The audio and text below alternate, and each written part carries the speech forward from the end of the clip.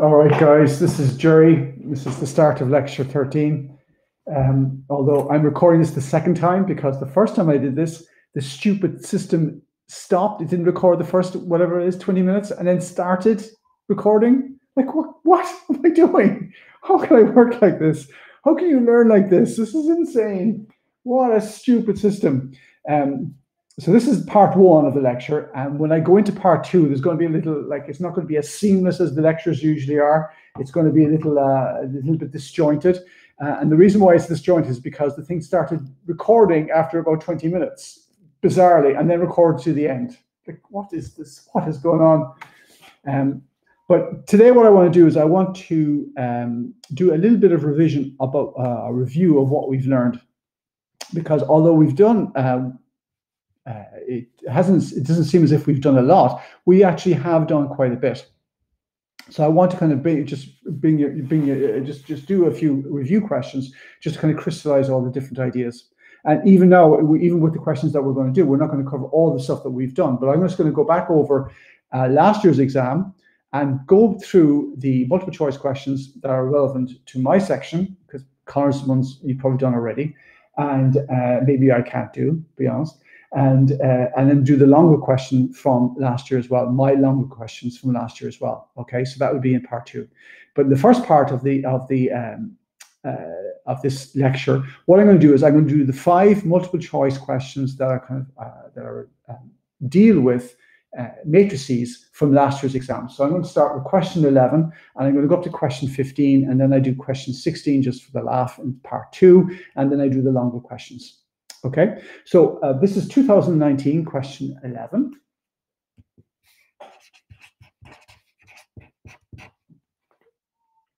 And the questions, if it was this: I gave you a matrix F. I gave the students a matrix F, 1, 0, 1K0, 0, 1, 0, 0, 0, 1, and I asked them for the determinant of F. Now, the determinant of F is a very important calculation in matrices and in applied mathematics. We talked about this. It's particularly important for mechanical engineers because you use this kind of idea of the determinant of a 3x3 matrix to calculate the moment of a force. And moment is extremely important in mechanical engineering. But in electronics as well, when you start doing electromagnetism, you'll see this kind of idea again. So this idea of a vector product is exactly the same as the determinant of a 3x3 matrix, and it's very important you get the recipe into your brains. Okay, you need to do this. You need to be happy doing this. So do this. Okay, so now this is a 3x3 matrix, and we want to get the determinant of this 3x3 matrix. And what you do is you replace, the first thing you do is just a stupid notational thing, but let's do it anyway. You're going to replace the square brackets that we have here by 2 straight lines.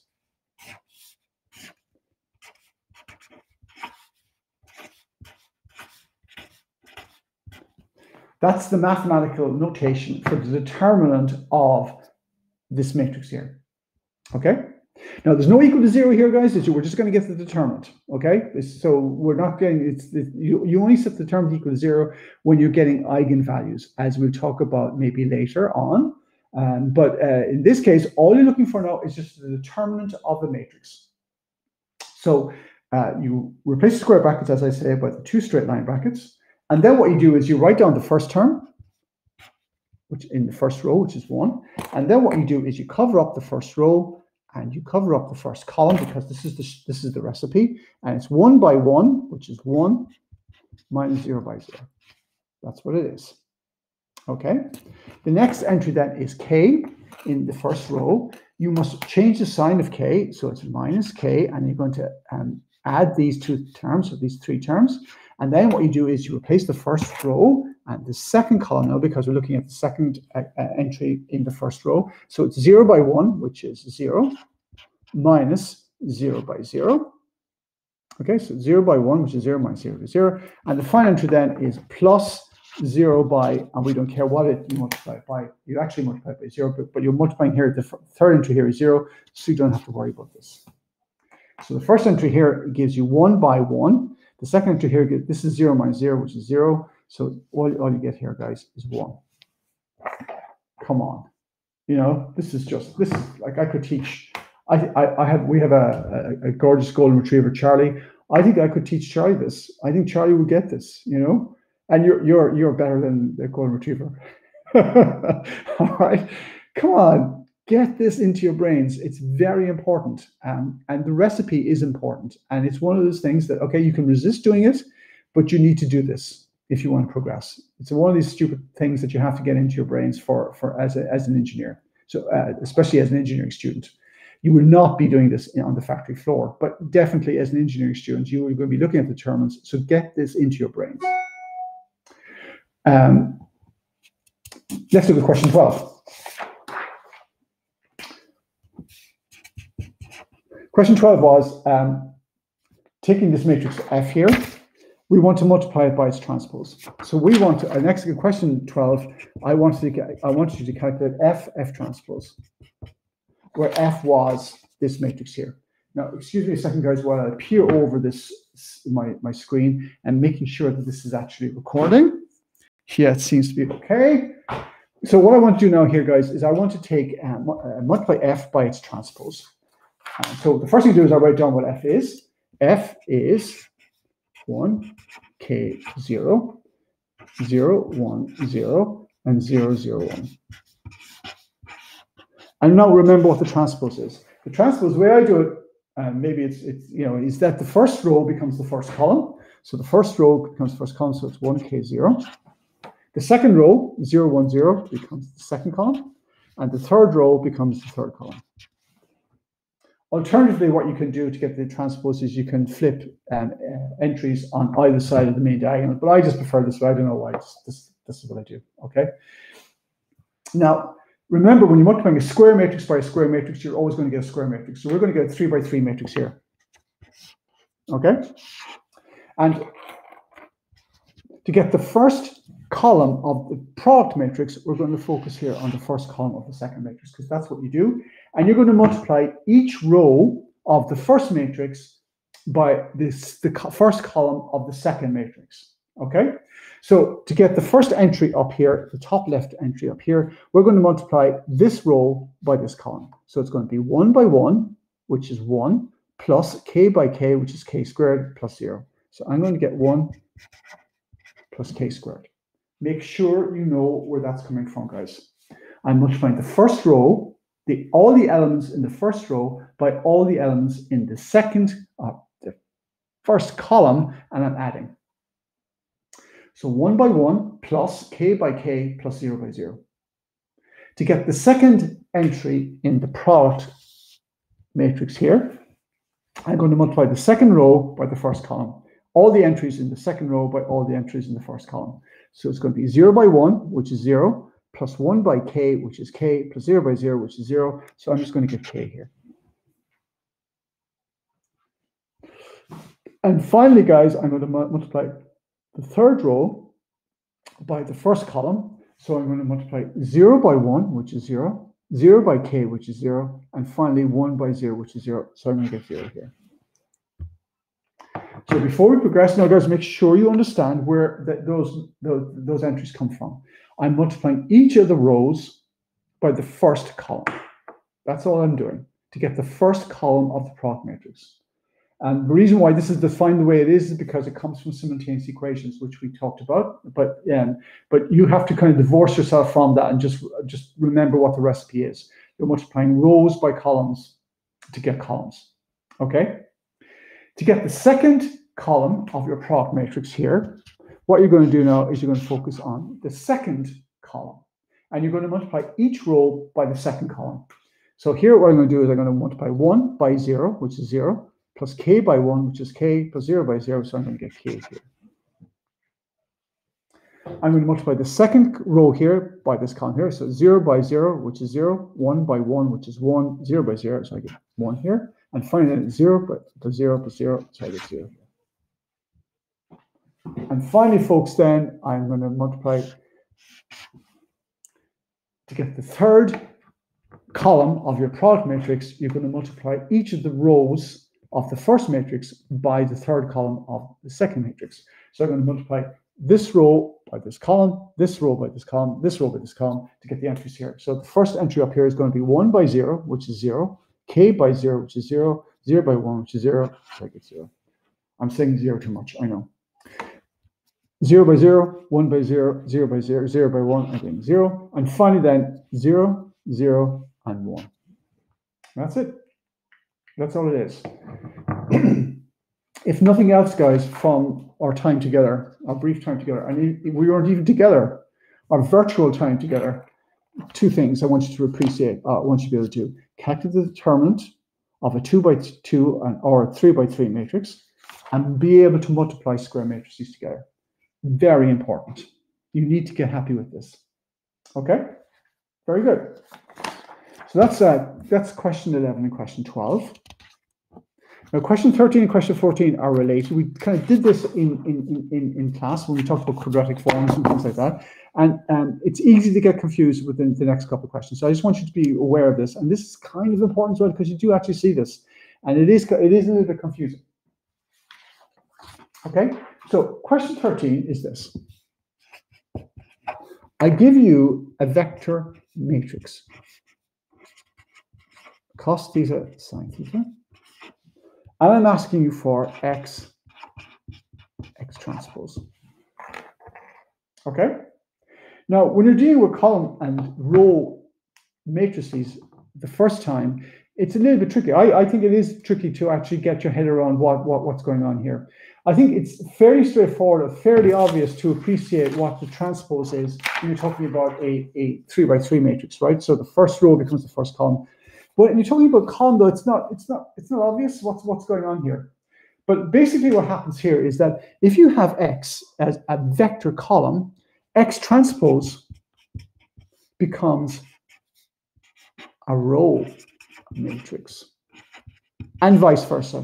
If you have a row matrix and you want its transpose, you get a column matrix. So that's the important thing here to appreciate, is that if we're given x in question 13 as cos theta sin theta, x transpose then is just cos theta sin theta as a row. And that's takes a little bit of getting used to, but that's what it is. Get this into your brains, because you will see this as you go through. Okay? So now, guys, what I want x transpose. I want to figure out what that is. And now this is a little bit tricky. Now, if you look at this, what x transpose is, can we actually even do the multiplication here? Well, the way you do to investigate if you can do the multiplication is you write down the dimensions. The dimensions of x are, we've got 2 rows and 1 column. So x is a 2 by 1. X transpose has got 1 row and 2 columns. So these two numbers here, the inner two numbers are the same. So I can actually do the multiplication. And what am I going to get when I do the multiplication? I'm going to get a 2 by 2 matrix. And that's not obvious, because from this a column and a row matrix, we're going to generate a 2 by 2 matrix. So x transpose, folks, let me write it down, is this. Let me write down cos theta as c and s sin theta as s, just to make things quicker. Okay, so that's what you get.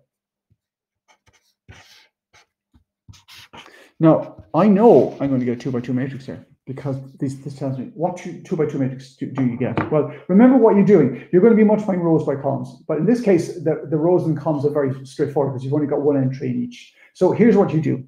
So to get the first column here, you focus on the first column here. There's only one column here.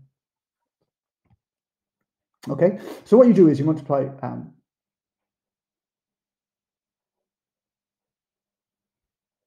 sorry, guys. Sorry, I'm just losing concentration there for a second. All right. So, I've done this wrong.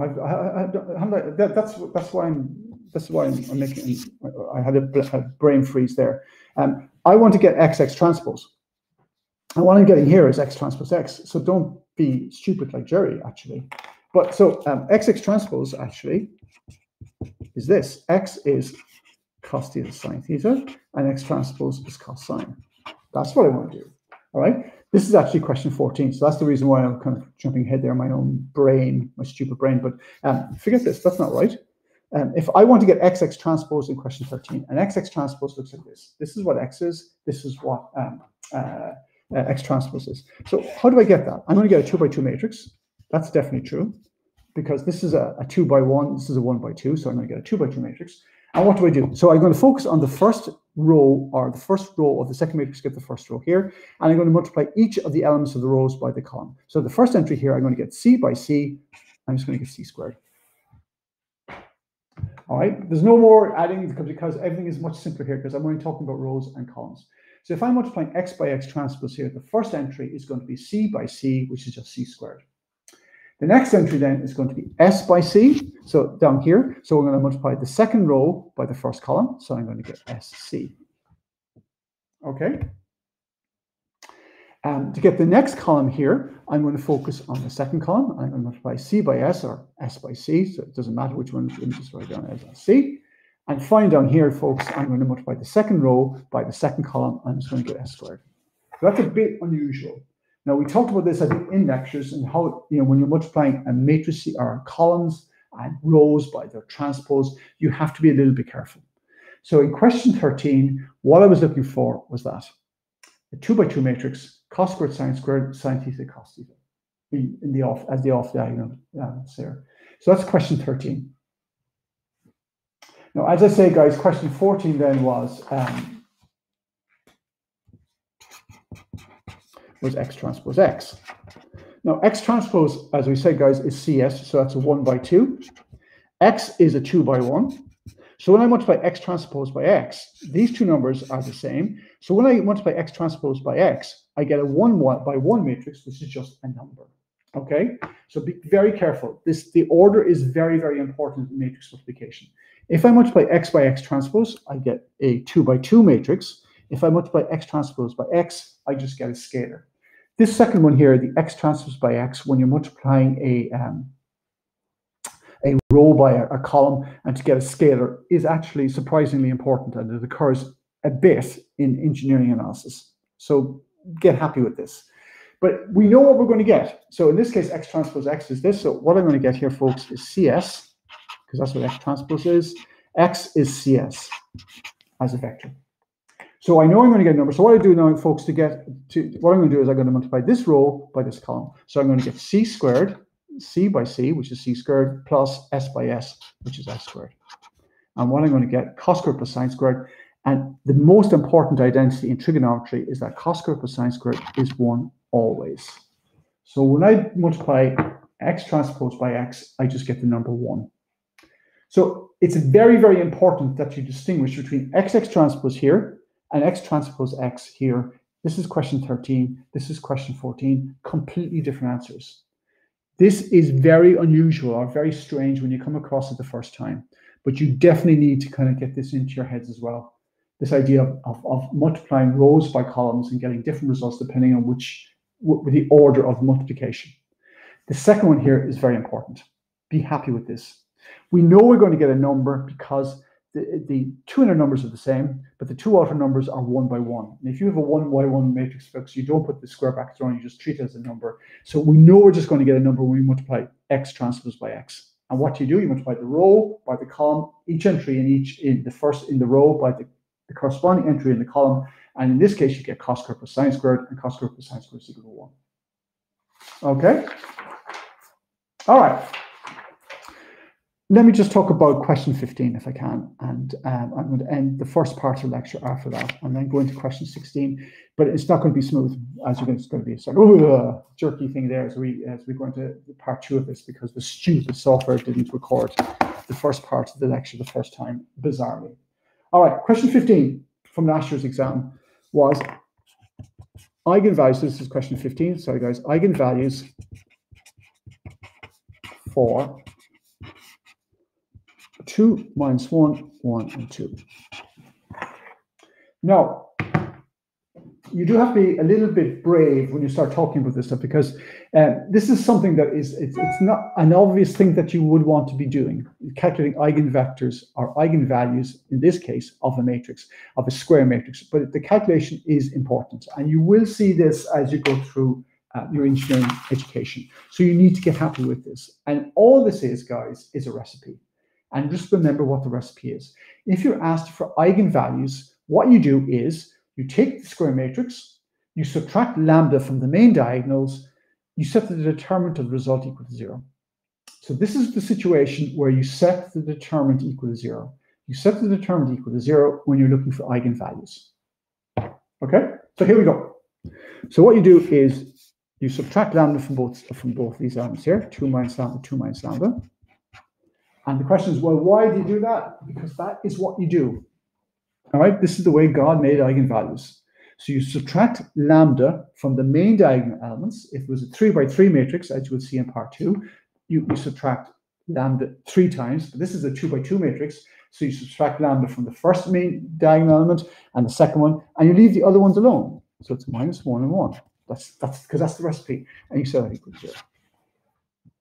Okay? That is what you do. When I came across this the first time myself in college, I was a little bit, as I say, I didn't like this because I didn't really know what an eigenvalue was, and you're not expected to. All you're expected to do here, guys, is be able to calculate the eigenvalues. Like, what do they mean, really? You don't care. All you care about is calculating them. Okay? So in this case, you're getting the determinant of a 2 by 2 matrix, so it's this by this. So it's 2 minus lambda squared minus, be careful with the minus signs, it's minus, in this case, minus 1 by 1, which is minus 1. So when you multiply that out here, guys, I think you get 4 plus lambda squared minus 4 lambda plus 1 is equal to 0. So you get lambda squared minus 4 lambda plus 5 equal to 0. I think. Lambda squared minus 4 lambda plus 5 is equal to 0. Okay, so that's what you get. So let me just go on to the next page and solve that quadratic for you.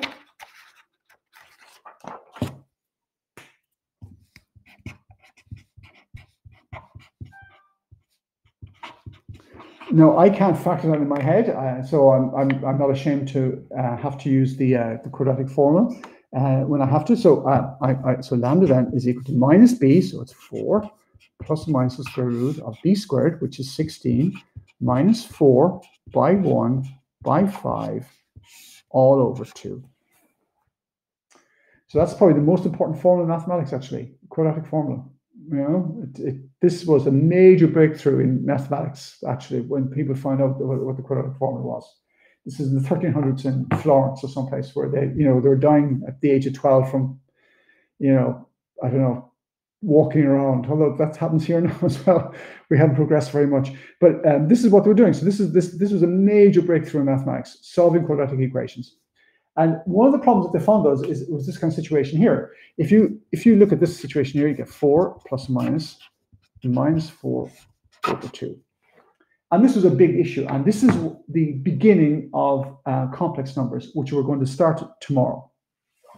And this is exactly where they arose. When we were talking about getting the square root of negative numbers. And you can't get the square root of negative numbers. It doesn't make sense.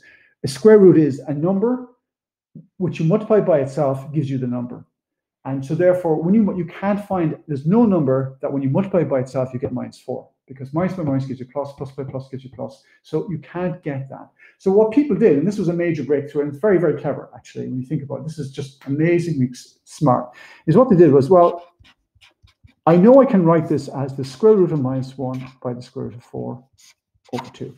Because the square root of two numbers multiplied together is the two numbers multiplied together getting the square root of the two numbers multiplied together. So I can bring the square root into each of the two numbers here, because minus 4 is minus 1 by 4. So I can write it like that. I know what the square root of 4 is.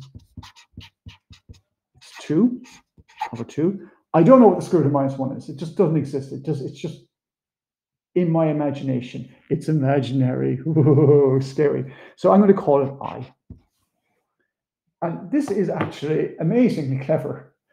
And they didn't shy away from this. They just said, okay, I don't know what the square root of minus 1 is, but I'm going to kind of call it I and just go with this and just be very proud of myself that I can now solve every quadratic equation. So guys, when you do this calculation, then you divide it into each case by 2, you get 2 plus or minus I. So the eigenvalues in this case are complex. And you can have complex eigenvalues. Now, we didn't do this when we were doing the lectures, but because I knew that this was coming up here. So you can get negative, you can get positive and negative eigenvalues. You can get eigenvalues which are the same. You can get the same eigenvalue, you get 2, 2, 1, 1. You can also get complex eigenvalues, and that's fine as well. And that gives you information about the system. Even though we've got I doesn't exist, you can actually deduce important information about a real-life physical system from the fact that the eigenvalues are complex. It's just bizarre, but it's true.